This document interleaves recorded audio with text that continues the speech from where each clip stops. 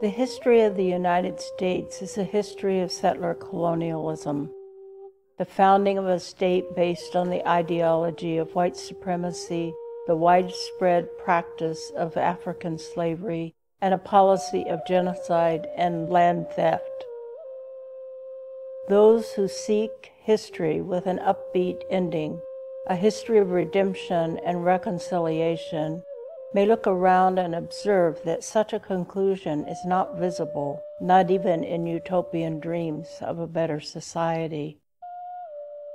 Writing U.S. history from an indigenous people's perspective requires rethinking the consensual national narrative. That narrative is wrong or deficient, not in its facts, dates, or details, but rather in its essence. Inherent in the myth we've been taught is an embrace of settler colonialism and genocide. How might acknowledging the reality of U.S. history work to transform society?